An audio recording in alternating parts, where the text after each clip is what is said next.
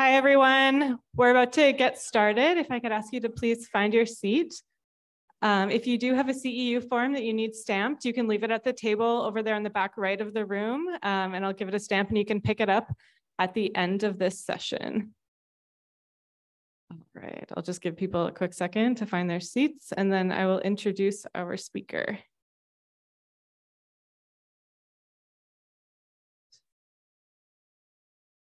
All right, so this is session 1C, planning, and our presentation is called Getting to the Point of Nutrient Limits, an Interactive Tool.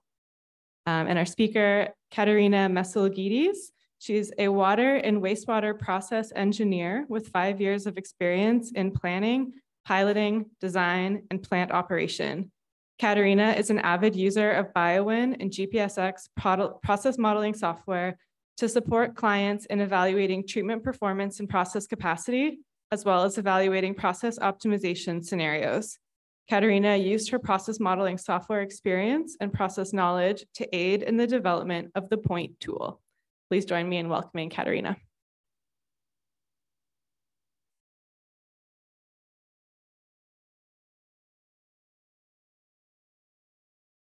Can't remember the last time somebody pronounced my name properly. It was really good. Well, welcome. Thank you all for joining me in this very large room. I'm here to talk to you about the POINT tool, which is an interactive tool to help utilities quickly evaluate and understand what their options are for nutrient removal. So I didn't do this tool by myself. I had an awesome team working with me to help develop it. And some of those people are Heather, Mehran, and Sanaz. The tool was developed with a collaboration between our internal Stantec folks, as well as with the Stantec Institute for Water Technology and Policy. If you're unfamiliar with what the Stantec Institute is, we are a branch of Stantec to aid and enhance our client experience with different various research projects. And many times these projects are funded internally, so it's something that we really care about and something that we're willing to put our own money towards because we really believe in it. And that this tool is one of those projects. So to spoil my whole presentation, I'm going to give you my key takeaways just so you can keep them in the back of your mind. First one is the POINT tool is used to rapidly compare different treatment technologies to funnel the available options and save on evaluation costs. The second objective is to simplify the complex concepts of nutrient removal in an easy to use tool. And the last one is to understand and illustrate the gap between the existing treatment capabilities and potential future limits. So today I'm going to go over some nutrient loading challenges, the development of the tool, and do some demonstrations of how it works. So taking a step back on why this tool is so important, across the globe today, we have over 400 water bodies that are at risk of severe environmental degradation from nutrient pollution. And what this graphic shows is a world map of where there are eutrophic or hypoxic environments along or within water bodies. And there are some other locations where improved hypoxic conditions are being seen, but as you can tell in this figure, there's a bunch of places that there are eutrophic and hypoxic conditions. So what is meant by nutrient pollution? Nutrient pollution is caused by non-point sources such as runoff due to fertilizers or point sources such as wastewater treatment discharges. Eutrophication is the process when a water body becomes excessively enriched with minerals and nutrients, particularly nitrogen and phosphorus. And that can lead to hypoxia, which is the lack of oxygen. So the typical cycle of eutrophication, and this happens over time. It's not something like a flash flood event or a wildfire event that can happen instantaneously. It takes a long time to see the impacts and see the impacts of nutrient pollution. So the first step in eutrophication is when nutrient loads are entering the water bodies due to those non-point and point sources. That causes plants to flourish, algal blooms, and decomposition of those organic matter can lead to depletion of oxygen in the water bodies. And ultimately that leads to depletion of ecosystems. So 2 examples that illustrate this challenge are the Long Island Sound, which is all the way on the East Coast, and the Puget Sound, which is close to home here. In Long Island Sound, this figures back from 2012, where they were seeing dissolved oxygen concentrations down to the 0 to 2 milligram per liter range, pretty severely towards the left side of the screen. And over in the Puget Sound, we're also seeing these challenges where there's a concentration of nutrients that are getting trapped in the Puget Sound and aren't able to be flushed out. So that's causing a lot of these eutrophic conditions. So in order to address these challenges, water quality limits on effluent nitrogen and phosphorus are becoming more common. And particularly in this area, it's more tailored around the nitrogen limitations. So how do we do that? As engineers, we know, there's the non-point sources, the point sources. We're all, experts in the point sources. So looking at the nitrogen removal processes, there's about 20 to 30 different processes that can be applied to address nitrogen in wastewater. And some of those are on the screen. This is just a 5-minute word cloud of all the things that I can come up with. So I'm sure there's a lot more. But this can be a lot to handle for utilities where they don't necessarily have the expertise in understanding what is different between an MLE process versus a BART-INFO. Would we need a 5-stage BART-INFO or a 4-stage BART-INFO? How does an integrated fixed film activated sludge process work, and how does that differ from MLE processes? So, and all of these have specific key process considerations when we're looking at process selection. That can be influent flow, loading, process temperature, COD to N ratio, F to M ratio, food to microbe or ratio, reactor volume, hydraulic retention time, solid retention time, and the list goes on and on and on. I mean, I'm reading these, but there's a lot of factors that play into the impacts, the level of treatment that you can really achieve, and that also relates to capital costs and O&M costs. So thinking about all of these and thinking about how facilities, or particularly around here, they're not really necessarily designed for nutrient removal. In the Puget Sound, most of the facilities are designed for BOD and TSS removal, not nitrogen removal. So how do you take all of those process considerations? How do you take all of those available process technologies and be able to narrow that down to a handful of treatment processes to be able to evaluate those at a reasonable cost? The other component to this is that many operators and regulators are unfamiliar with nutrient removal technology, and they have to make these decisions really fast. They have to make these decisions within a couple of years to be able to meet their compliance schedules and construct a facility and modify their facilities to be able to achieve these low nutrient requirements. And the last item on here that really facilities are faced with is that it's really expensive. Coming from a modeling standpoint, the first step in modeling is to do a sampling plan to understand the influent wastewater characterization. Then you look at historical data and you build the model, you calibrate the model, you validate the model, and then you can all just see these dollar signs stacking on top of each other because it's very expensive to go through all of these evaluations. So how can we do that quickly and effectively? And this is the introduction of the process optimization identification for nutrient treatment. It's a mouthful. So the point tool, the goal of it is to have a powerful visualization tool, which is built by process modeling and built by the typical conditions that we see at wastewater facilities. The point tool can also illustrate that gap between existing treatment capabilities and future potential limits. And provide a clear indication of performance of different treatment processes. So when I was referring to the MLE process, what is the maximum capacity of an MLE process to treat the influent wastewater? How much % nitrogen reduction can you achieve through that process compared to a 4-stage BART info process?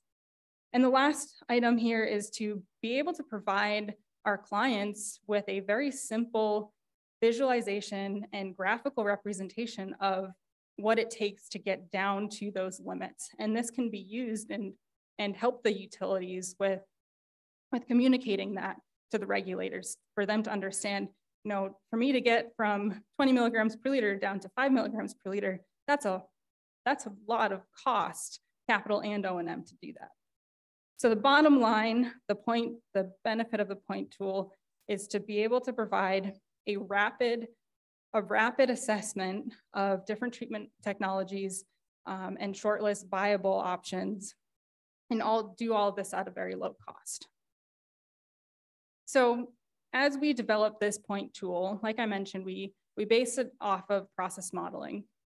And there are various process modeling approaches that we typically use models for. So it's really important to understand what the limitations of this tool are, because this isn't a one-stop shop for the solution to all of your problems.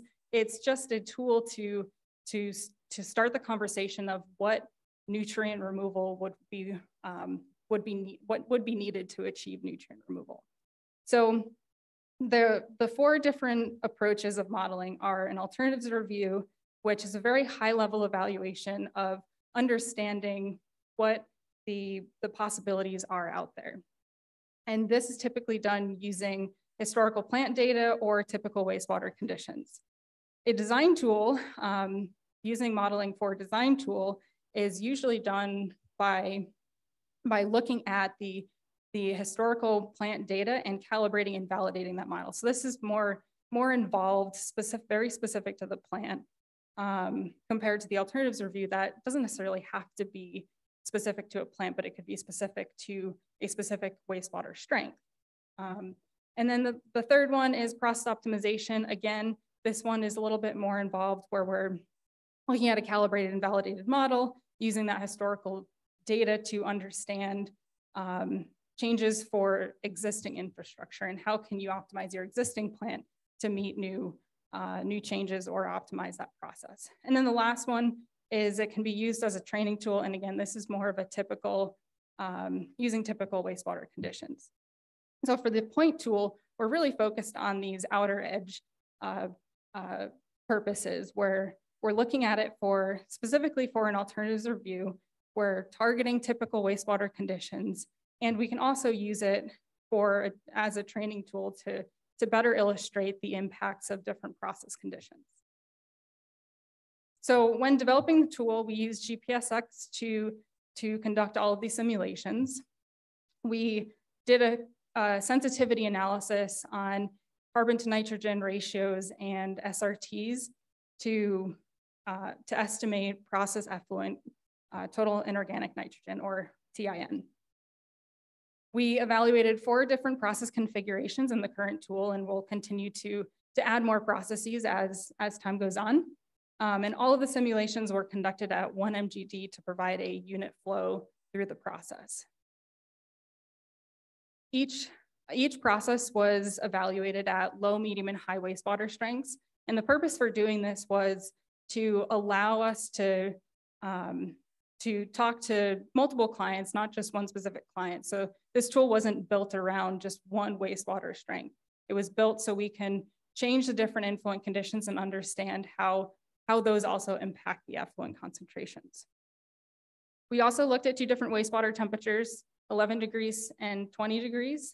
This typically, the 11 degrees wastewater temperature are typical winter temperatures compared to the 20 degrees, which is more typical of summer conditions. Next, we looked at carbon to nitrogen ratios ranging from 6 to 15 by adjusting those influent conditions and carbon addition.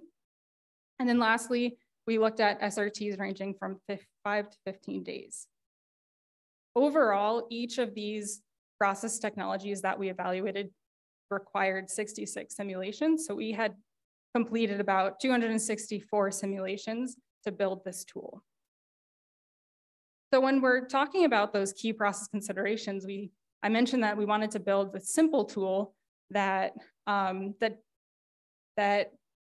still represented these process conditions and process limitations. So going back to these, all of these are color coded for different conditions that relate to each other. So for example, SRT, mixed liquor, wasting fluid, reactor volume are all connected. You change one of those, another one of those is impacted. SRT is also impacted by influent loading, F to M and COD to N, but I had grouped those a little bit differently just because they're more around the influent conditions. And then looking at influent flow, hydraulic retention time, and recycle rates, those are also all connected with hydraulics. So overall, we wanted to simplify this model and provide simple inputs so we can better tailor these conditions to the facilities that we're talking with. And that's why we selected to use variables of SRT, COD to N, and temperature, because those are very common, readily available data that can be used. So looking at each of the processes that we looked at, so I mentioned we simulated 4 different processes. The first one was the modified Lutzak-Ettinger, or MLE process. This process has an anoxic zone before an aerobic zone. We used 40% volume for the anoxic zone and 60% volume for the aerobic zone.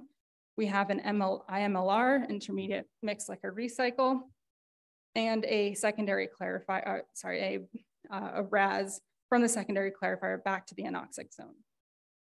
For the IFAS process, we use the same configuration as the MLE process, but we added 30% media fill to that aerobic zone. And the purpose for an IFAS process would be to increase your aerobic capacity by adding a biofilm process. In all of these scenarios, we use the same volumes for the low, medium, and high wastewater strengths. So it was a constant across the board.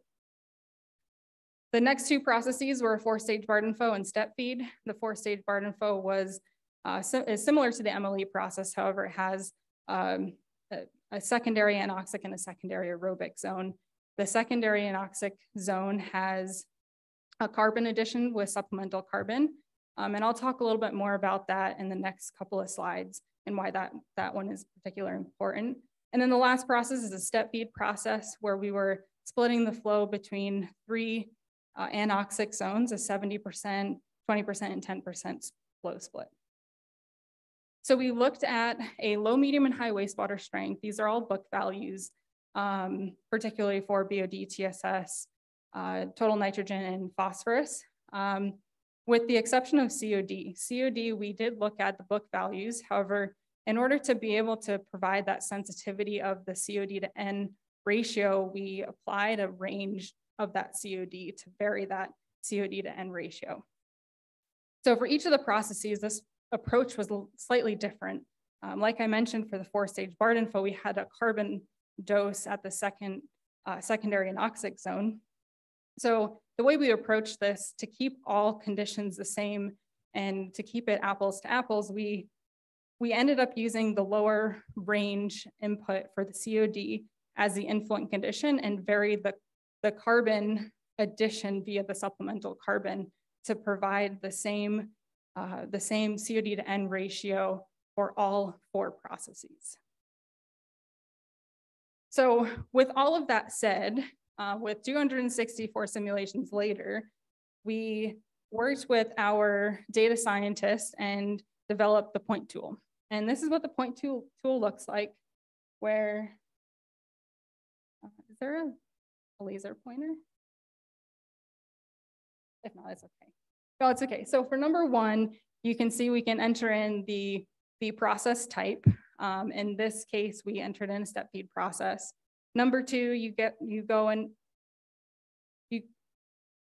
and select your wastewater strength.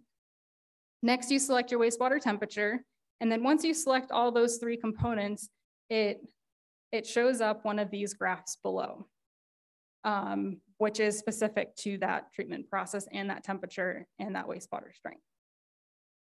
What we also added in a feature of is adding in your plant's operation. And what this means is whichever facility we're working with, we could enter in the COD to N ratio, the SRT, and the current effluent TIN concentration. And then the plane that you see in the left hand graph, the blue plane, is the potential permit limit requirement. So what all of this means is that the black dot, which is the current plant's performance, it would take the amount of change between that point and the plane in order to get to the effluent requirements required by the permitting agency. So that's a lot of information, and I want to take it step by step and show you how this tool really works. So we're going to look at three different concepts. The first one is the impacts of temperature.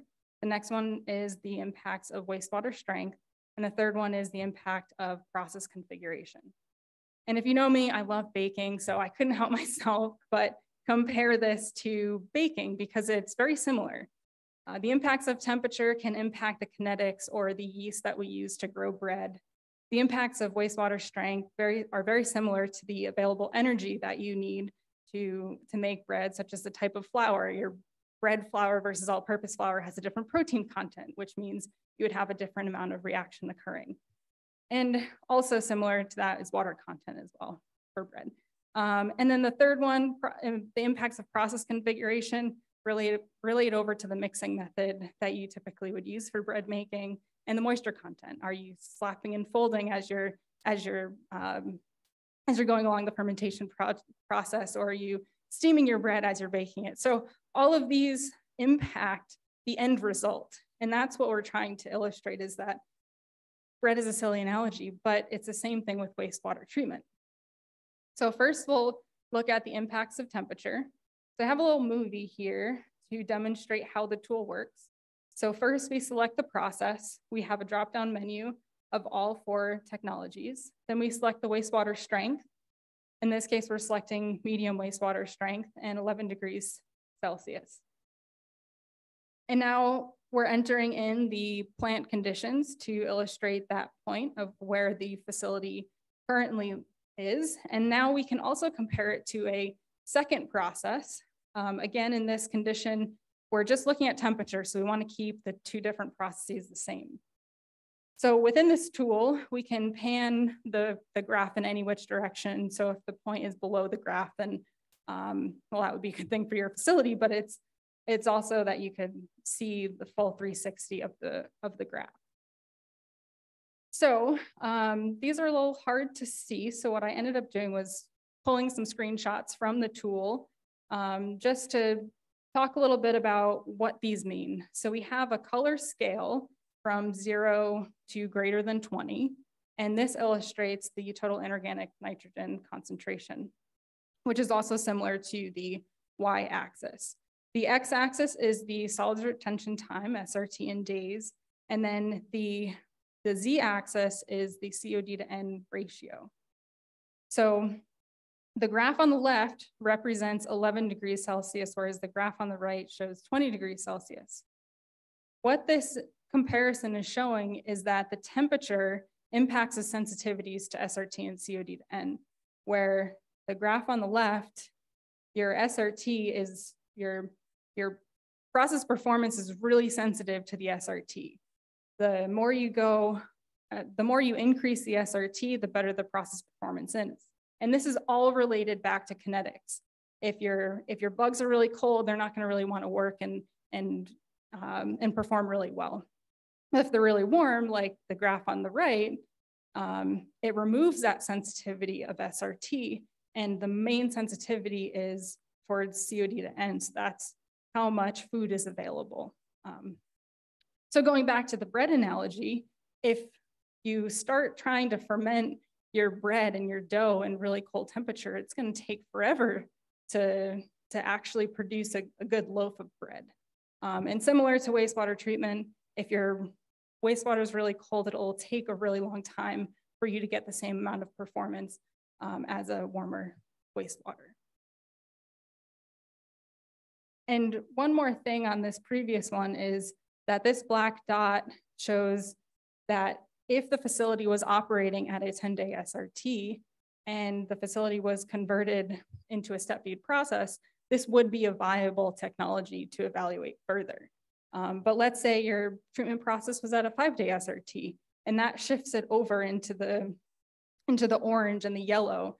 This process would need to, your SRT for your facility would need to be increased, which results in a higher cost, a higher capital cost, higher O&M cost in order for you to get that same performance.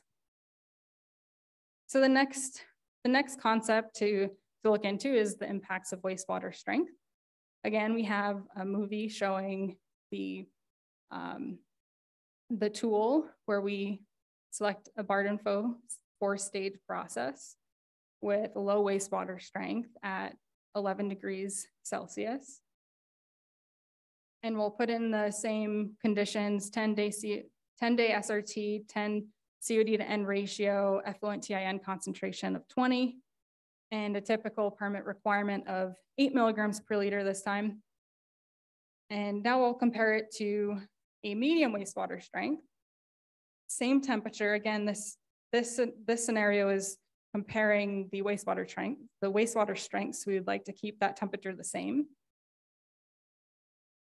And what this is showing is that with a lower wastewater strength, there's less nitrogen to remove from the process. So when we're looking at those lower SRTs, there's less of an impact, just because the process is doing a little bit. Whereas over to the right, we have a really high wastewater coming in, and it can impact the performance down at the lower SRTs. But as we shift over to the right and have a higher SRT, there's a lot better performance. And I wanted to also highlight, this is for an MLE process. I removed that black dot just to show a little bit more extreme what these conditions could look like. So for the MLE process at a low wastewater strength compared to a high wastewater strength, again, same temperature, we're not even able to meet the permit discharge limit for the MLE process at that high wastewater concentration. It's just because there's too much food available where the process can't perform down to that permit requirement. Something nerdy that I saw, if you remove all restraints in the process, looking at the growth rate, just the growth rate of the process, and you turn the step feed curve to match the X and Y axes of growth rate, it matches the exact same performance curve. Something that I just saw and I was like, wow, that's really cool.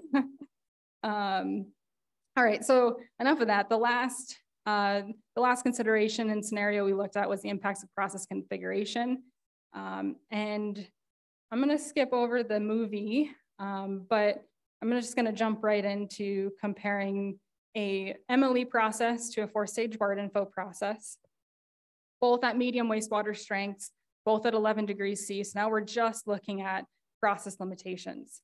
So over on the left, you can see that the MLE process can't even get down to the required permit requirements, which means that this process would not be viable for this facility at these wastewater conditions at this temperature. No matter how long of an SRT you have, no matter how much carbon you have coming in, the process is limited by its ability to reduce nitrogen down. But on the right-hand side for the 4-stage Bard-and-Foe, we see that plane going down slightly below the 3 milligram per liter range. So this process could be viable if that nutrient limit was really low at the 3 milligrams per liter.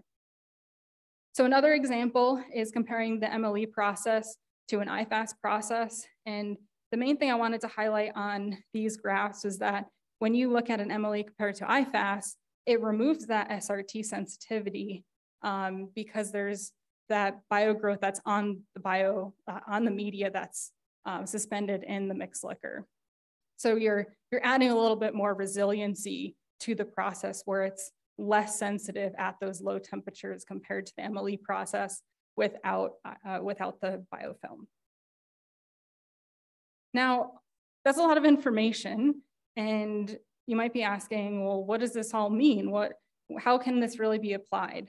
The main point of this is that when you look at comparing different types of processes, you're looking at basically a cost.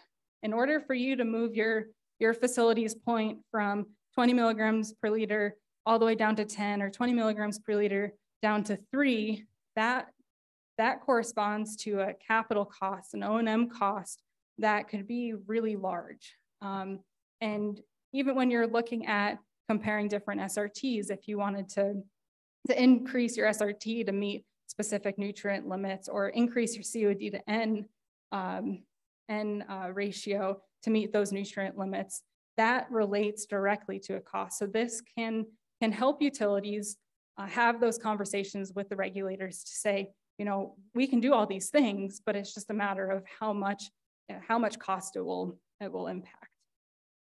And again, we return to the key takeaway slide. The goal is to rapidly compare treatment technologies in a simple way and illustrate the gap between where the facility is now and where it needs to get to. And if you're interested in talking to us about the point tool, here's all of our information, some additional resources, and I'm happy to take any questions.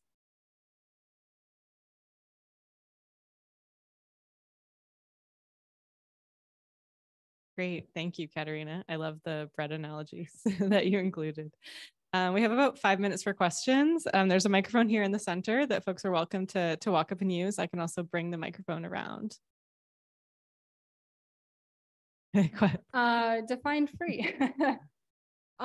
So the tool is available via the Stantec VPN. So you would need to have a Stantec representative with you in order to operate the tool. But we're happy to have those conversations to walk through the tool with utilities and yourself at any point. Fun? Could I ask you to go up to the mic just so our live stream people can hear? Thank you very much. Okay, is that better? I was just curious, how many cities and municipalities in the Puget Sound region have you worked with this tool? It's a fairly new tool, so we haven't rolled it out completely. This is the first time we're actually presenting on it. So we are happy to talk to anybody about the tool and help improve the tool to make it more applicable to facilities. Good question. Thanks. Cool. Thanks. It's really neat. I have a question for you. Do you have any next steps for implementing the tool, or is it pretty much ready to use as you intend to now? It is ready to use as we intend now, but there's always room for improvement. We'd like to build it out to include some more additional processes. And this is only specific to nitrogen. It doesn't include any phosphorus component onto it. So there's opportunities to evaluate phosphorus removal as well as nitrogen. Thank you. Does anyone else have any questions? No? All right, please join me in thanking Katerina.